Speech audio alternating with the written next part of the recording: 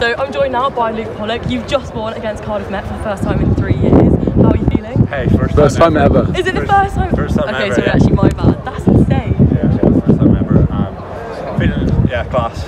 What an occasion, what a night. I'm going to remember this for the rest of my life, and I'm sure all the boys will as well. We just created history, so it's a pretty special night. I know, I have to say, being up there as well in the crowd and everything, it couldn't have been a better night really, could it? I mean, the game looked like it was going Met's way for the first half. Like, we were really pushing and it just wasn't quite going our way. How did it sort of change in the second half? What happened there? Yeah, we had a good half-time talk, like, we just brought ourselves back in. I mean, they scored a couple of tries and just our own mistakes, yeah. So we knew we were still in the game.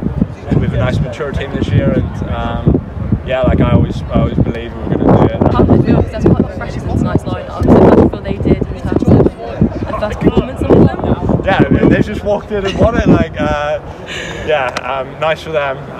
Gonna go in and tell them how special this is, and the legacy was just created. Yeah. And speaking of which, man of the match then. Man of the match.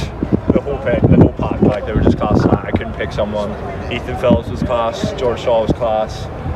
Dumford, the way he came back out in the second half, was class as well. So, I mean, I couldn't pick one. Unreal from everyone. Tonight, yeah. And looking on to next week, feeling good? Yeah, don't worry about that. We'll cross that bridge next week. Right, thank you. Thank you very much.